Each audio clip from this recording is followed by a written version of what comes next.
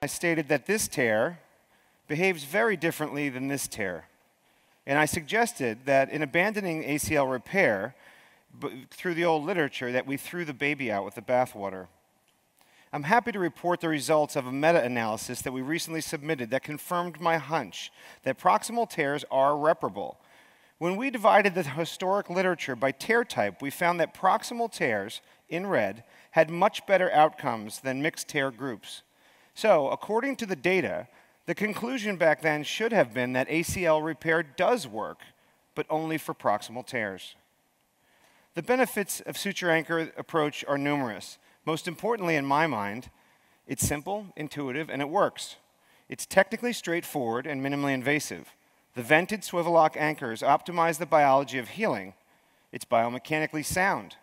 By using 2 anchors, 1 in each bundle, it spreads out the ligament anatomically. It's easily expandable to include the internal brace. And finally, it burns no surgical bridges, being easily converted to a recon if it happens to fail. We've recently published the technique, and there are also multiple resources on the Arthrex.com website. Here's how I do it.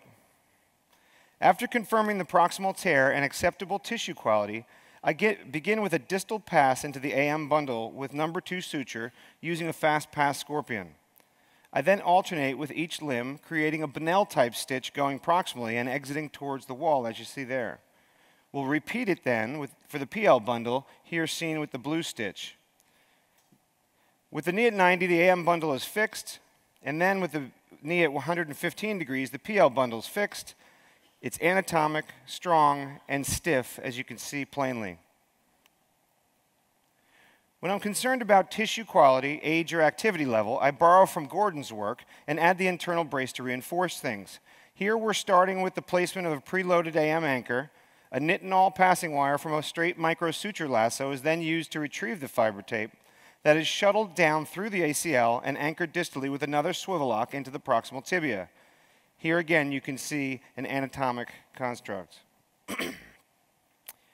Our short-term follow-up on the first 11 patients, consecutive, showed excellent outcomes in 91% of patients. We're currently assembling the data for the midterm follow-up, and there appears to be no deterioration in outcomes. All told, I've performed over 80 isolated ACL repairs using these techniques and continue to run at over 90% successful outcomes with dramatically faster recoveries than with reconstructions. However, I don't think this procedure should simply be judged by its failure rate. It should be evaluated as to the whole patient experience.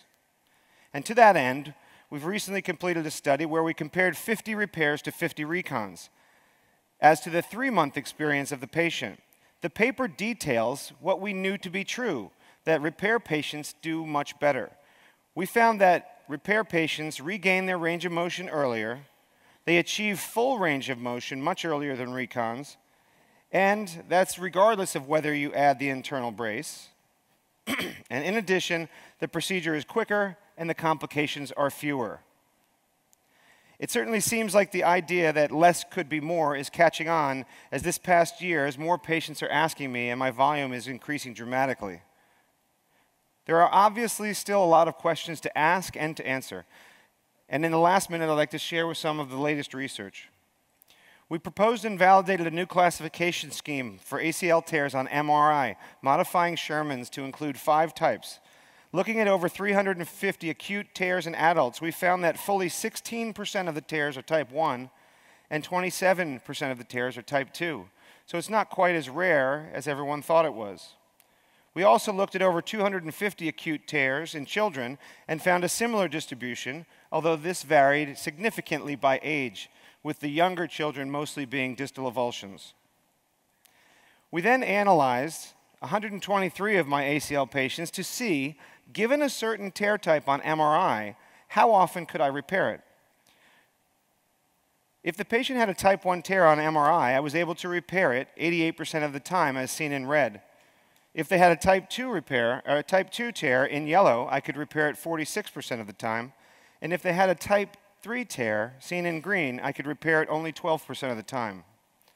But these data are extremely important, because it allows us to make some fast calculations to determine that close to 80,000 patients annually in the United States alone could be potential candidates for ACL primary repair. Patients like these two teenage girls who both had successful repairs and recovered in a fraction of the time had they had reconstructions.